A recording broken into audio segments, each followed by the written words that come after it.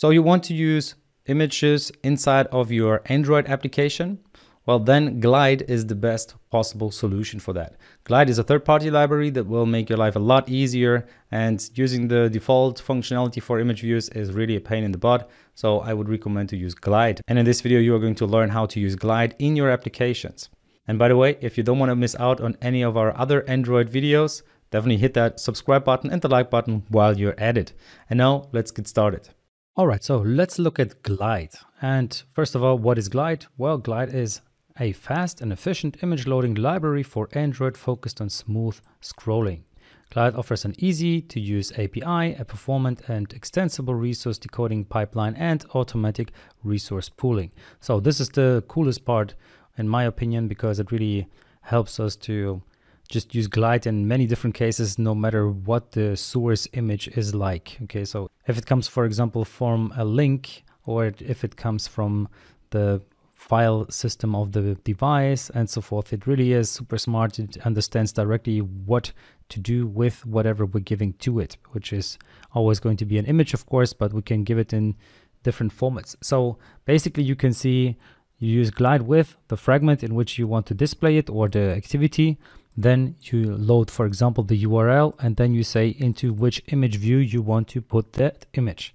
And that's basically it. It's really one line of code basically, which is enough for you to assign an image from a website directly into your application's image view. Okay, so let's have a look at that in an actual project. And by the way, I would really recommend to check out the documentation. There you will find a lot more. There's also a GitHub repository where they show you what to do. So first of all, you need to make sure you have these repositories as well as these dependencies. So let me go ahead and create a new demo here, new project, and I'm going to use the empty activity, the default one. I'm going to call this one Glide Demo. You can call it however you want. We're going to use Kotlin here and the minimum SDK API 21 as usual. And then once the project is loaded, you can go to the Gradle file. So the build.gradle file, the app one in particular, make sure that you have the right dependencies included, which are the ones that we just saw. And it's this line here where you need to make sure to add Glide from com.github.bombtech.glide, as well as the compiler with the annotation processor. So we need to add those two dependencies and then of course sync it. So click sync now. And now you can use Glide in your application. So the next thing that I'm going to set up straight away is going to be in my manifest. I'm going to add the permission request for internet, because I need to make sure that I have internet permissions in order to basically load an image from a URL and display it in my application. So the next thing that I will do is I'm going to get rid of this text view here, and instead I'm going to use a couple of image views. Okay, so I'm just going to paste them in here. You can follow along if you want, but basically this is really just for demonstration purpose. So here inside of the constraint layout, I'm going to put the 3 image views. So one of them is going to be called image 1, the second one image 2, and the third one image 3, and all of them will have a width and height of 150 density pixels, and that's how the UI will then look like. So you have 3 image views here. It's really not about making a nice application, it's really about how to use Glide in this video. Okay, so once you have that, the next step would be to have a URL that you want to display. And this URL can come from many different sources. You could get that from an API. You could get that from whatever source you have, okay? The user could select it, for example, on the device and so forth. So I'm just going to use this image here, which is just a generic image URL. And I'm going to store that in this image variable, which is going to be of type string, of course. So you can see this is just this image that if you check it in the browser will be this image here of our little Android with a little gradient. Now the next thing that I need to set up are going to be the images, and I could use view binding here, but I'm just going to use find view by ID here to keep it simple.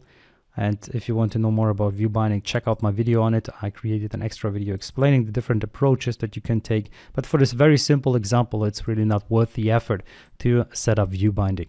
Okay, so we are going to find the view by ID for image 1, image 2, and image 3 in order to make sure that we have access to all 3 images throughout our application. Now let's use glide here. And that will be the part where it's super cool, because as you saw in the documentation, you just need to pass the context, in this case the activity. In the case you are using a fragment, then it will be the fragment. Then you just need to say what you want to load. And as you see, it can be a bitmap, it can be a drawable, it can just be a string, a URI, which means a directory on your device, or a URL. It can be a file, a raw resource, a drawable resource, and it can even be a model of type byte array or even any. So you can throw in so much different stuff in here. It says URL is crossed out here, but I'm still going to use my image URL here from the top that I have there. And then I just need to say where I want this image to appear. And I want this image to appear in my image 1, which is basically this image view that we have here. Okay, so this is the image view 1. You could call this image view 1 if you wanted to make it a little more precise, but well, that will do the trick. Now let's run our application and see if this is going to work for us. So you're learning something about Android app development in this video, and maybe you want to learn a lot more about it. Then you can check out one of my 2 courses. So if you are a beginner Android developer, then I would highly recommend to check out my Android Masterclass course. There you will learn to build Android apps from scratch and you become a real Android developer. Or maybe you want to become a better Android developer because you are one already and you want to become a real pro. Then I would recommend to check out the Jetpack Masterclass, because there you will learn how to use Jetpack, which is a suite of frameworks that will make sure that you are a senior app developer. All right, so I would really recommend to check out those courses if you want to step up your app development skills very quickly. You can find a link in the description below, which will send you to the course with a huge discount. All right, so thanks a lot for checking out those courses. This really helps us out and this enables us to create these videos. Either way, I wish you a nice journey to becoming a great app developer. And now let's get back to the video. And you can see it took care of the work for us. And that is really super cool, because we didn't have to use all of this boilerplate code of downloading this image, then making sure the format is right and all of that. No, everything was taken care of by Glide. So really, really powerful tool. Now let's look at another example.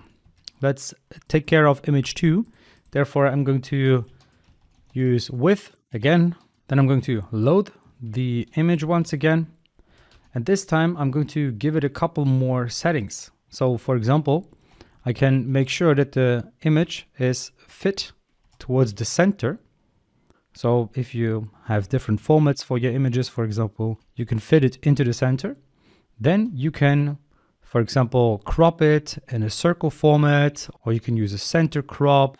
You see, there are different kind of options what you can do. So there's a lot going on here. You see, you can set a thumbnail and there's a lot going on. So really, I would recommend to just play around with it.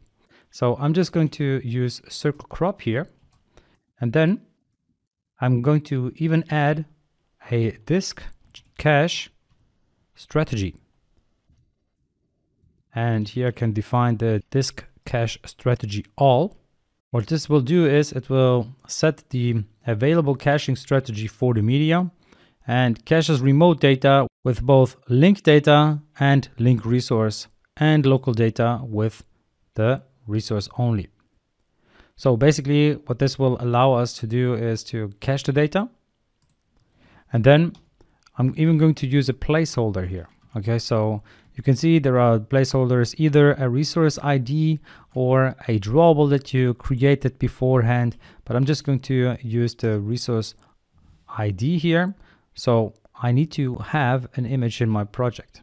So therefore you can go over to your drawables, and you can of course use your IC launcher background as a default image, but I'm just going to use an image that I've prepared here, which is this image that I'm going to paste in, this image placeholder, which is this image here. So you see we got it from html.com, pretty good image, 300 times 300, very good stuff. So here I can now go ahead and just use my image placeholder.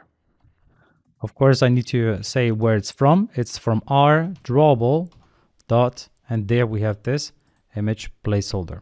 And if it doesn't appear correctly straight away, you just need to re-enter the name because it didn't find it straight away.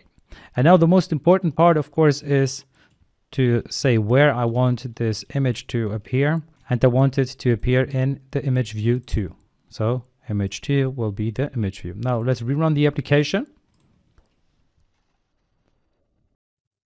And you will see now you have a rounded image.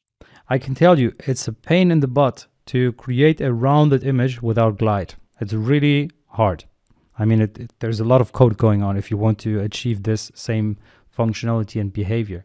And that's really the beauty of Glide. Glide takes care of that and just does it for us. Really, really powerful tool. I can really recommend to use it. So now let's look at the third example. All right, I'm going to basically use the same image once again. Here, load the image. This time, however, I'm going to override.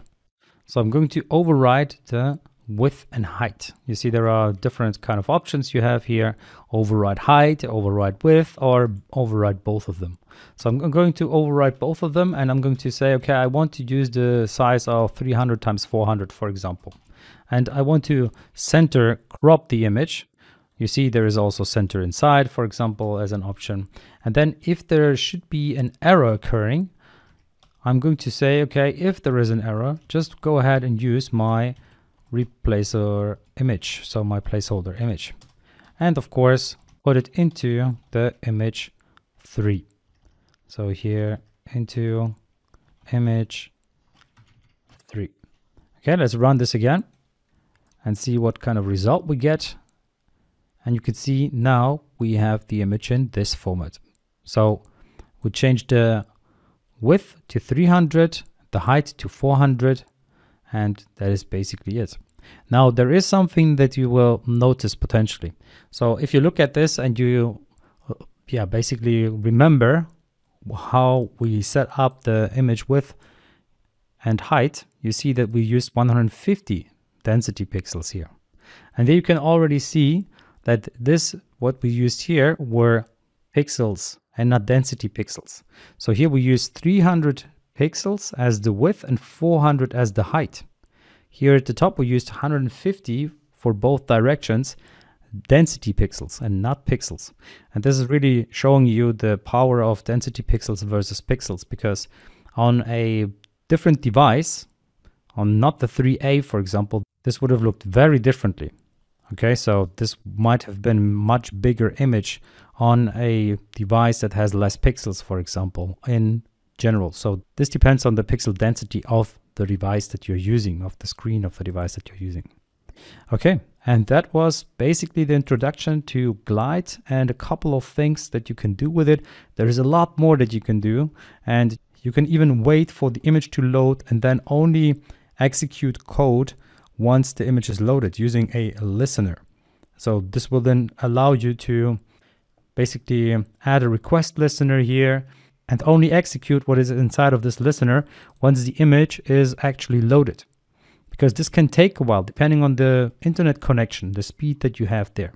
Okay, so now I would like to show you real quickly what this error is, because I believe that this will be interesting because, well, I explained it, but let's actually see how this is going to take place in our application. So therefore, I'm going to uninstall this application so that there's nothing in the cache, because these images, they will be in the cache even if I rerun the application. And now let me use a slower internet, something like 3G, UMTS. Okay, if I run the application now, it will first of all load this placeholder, which is there by default as we set it up here as a default placeholder. But here it's only going to use this image once there is an error. So only once this error occurred, this placeholder was set there. So you see it's probably a little too slow, this internet, to run these images or to download these images because they're just too big. So then instead we can use, let's say, LTE here. and let's rerun the application. And you can see with LTE, the placeholder was displayed here in the middle. The error never occurred, and the images were loaded as soon as they were basically downloaded. So as soon as our device downloaded them, and you also saw that they were all loaded at the same time. So it didn't download the image once again and again for each of the entries. It just had them in cache and then just set them up for the different image views. All right, that's it for this video. I hope you enjoyed it. Now you know how to use Glide, and I hope you will use it in your Android applications.